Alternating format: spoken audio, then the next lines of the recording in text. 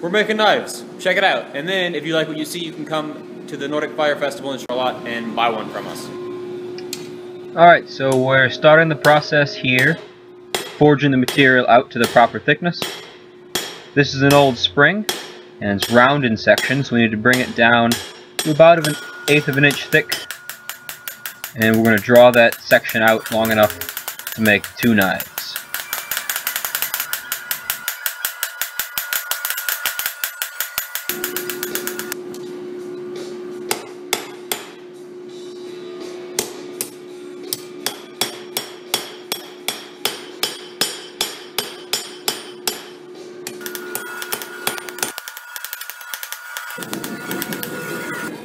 We've finished the forging operation, so now it's time to anneal or normalize the steel. We've heated up to just barely above the critical temperature, and we're going to slowly cooling it by putting it back in the forge with the gas off. So it's just in a hot, insulated box, relieving stresses and softening the material up.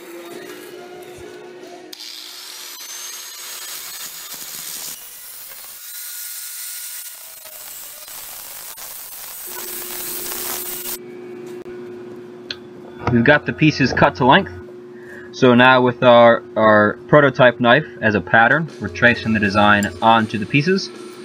This will be our outline, so everything that is not a knife will now be cut and ground and filed and sanded away.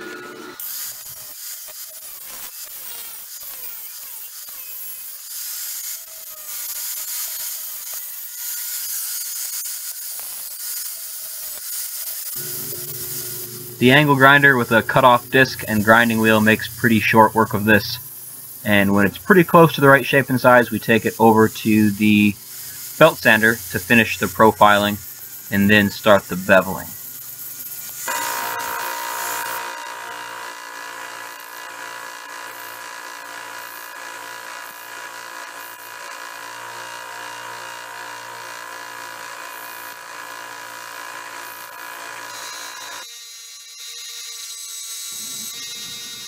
Onto the sanding now. The belt sander is a little more exact and it goes a little bit slower than the grinder does, so we can get the outline or the profile of the knife exactly where we want it.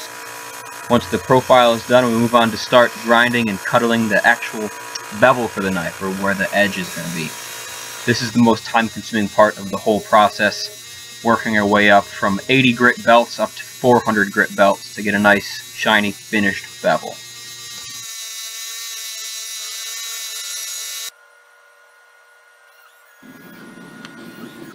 The grinding is all done, so it's time to harden the knives. You can see we have a pipe there in the forge that helps disperse the heat, so that while the knives are in there, the edges don't overheat and they heat up more evenly and slowly. So for the hardening, we bring the knives to just past magnetic. You can see I'm tapping it there with a magnet. Heat it up till it's just past magnetic and then quench it quickly, in this case in vegetable oil. It hardens the knife and makes it very brittle. So that's the first step of the heat treatment operation.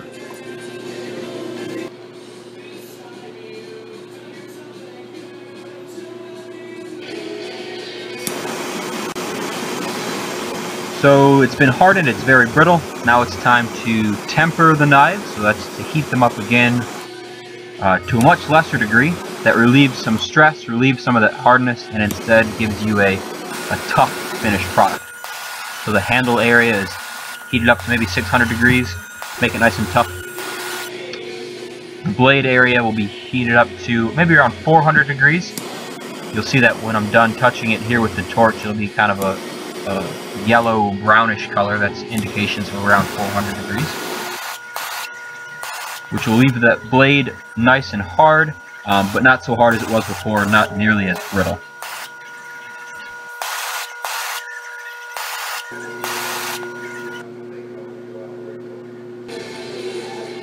All that's left to do now is to give the knife a beeswax coating, melt some beeswax on there to protect it from rust, and we have a finished product. Hope you like it. Let us know if you have questions.